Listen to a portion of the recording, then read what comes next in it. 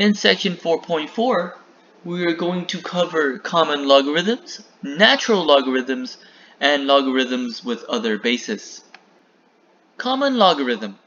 For all positive numbers x, log x is equal to log base 10 of x.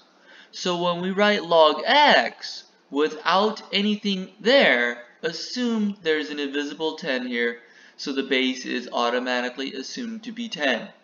So when we say log x, we actually mean log base 10 of x, but we will never write log base 10 of x. Instead, we write log x. It's very similar to writing x. We do not write 1x even though it's equivalent. A calculator with a log key can be used to find the base 10 logarithm of any positive number. Here are two types of common calculators that students use. The log button is located here, and it is right in the middle on the top row of this brand of calculator. On the other calculator, we have the log is located underneath the second button. In general, the log button is located near the ln button, so look for that button and you'll be able to find the log button as well. Let's use a calculator to find the values of log 1000, log 42, and log 0.005832. For the first one here, remember, the base is base 10. So I don't really need a calculator to do this question. All I need to answer is 10 raised to what power is equal to 1000. So remember, the answer to the log is the exponent, and in this case, all I need is a 3. So 10 cubed gives me 1000, so log of 1000 is equal to just 3. And we didn't need a calculator for this problem. For the second question, we have log 42, and we're going to ask 10 to what power gives us 42. Now, if I check, 10 to the first is 10, 10 to the second is 100. It's way too big. But I do know that my answer here for the exponent has to be greater than 1 but less than 2. So my answer has to be between 1 and 2. The only way to do this problem is to use our calculator. So we'll use our calculators, type log of 42, and we'll get our answer from the calculator. And from our calculator, log of 42 is approximately 1.623. Let's look at log of 0.005832.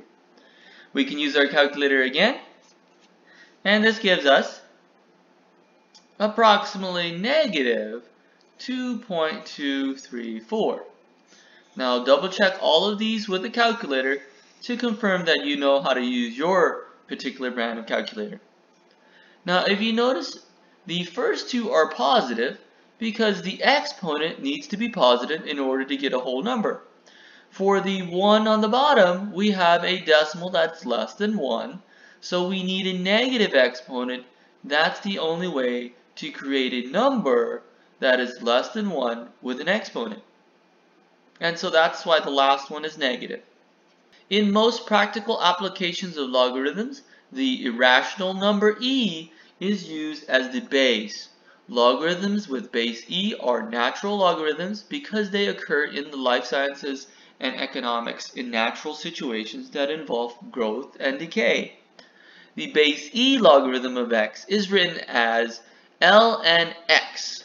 The expression ln x represents the exponent to which e must be raised in order to obtain x. The natural logarithm is defined for all positive numbers x. The natural log of x is equal to log base e of x. We do not write log base e of x. Do not write. Instead, we write the natural log of x, or ln x, but we all know that it's base e. So just to review, log of x, that's base 10.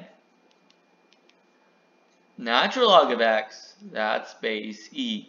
So remember, when it's log of x, we have the assumption it's base 10. And when it's ln x, we have the assumption it's base e.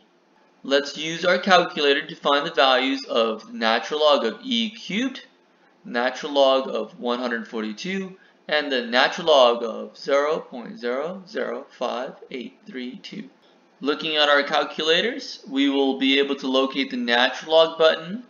It should be next to the log button, and on this calculator it is also next to the log button. So look for the ln button when you're doing natural logs. For the first one, I do not need a calculator because I know for the natural log of e cubed, the base is e. So I'm asking e to what power gives us e cubed? And that's got to be 3. So for the first one, I don't need a calculator because they're asking what's the exponent that I need to raise the base by, which is e, to get the argument e cubed, and in this case, it's just 3. For the other ones, we can just use a calculator. The natural log of 142 is approximately 4.956. So please check with your calculator to make sure you can get 4.956. And then the last one, the natural log of 0.005832 is approximately negative 5.144. And again, this one is negative because the argument is less than 1. We can use a calculator to find values of either natural logarithms, base e, or common logarithms, base 10. However, sometimes we must use logarithms with other bases. The change of base theorem can be used to convert logarithms from one base to another. Change of base theorem. For any positive real number, x, a, and b, where a is not equal to 1 and b not equal to 1, the following holds. Log base a of x equals log base b of x divided by log base b of a. What this is saying is, if I do not know the log base a of a number, I could change it to base b of any base b that I want. Now our calculator uses base 10 and it uses base e. We'll use log for base 10 and we'll use natural log when it's base e. So those are the two bases that we would use because we can do it on a calculator. So let's try log base 5 of 17. Now I could use either one, but here we will arbitrarily use natural logarithms.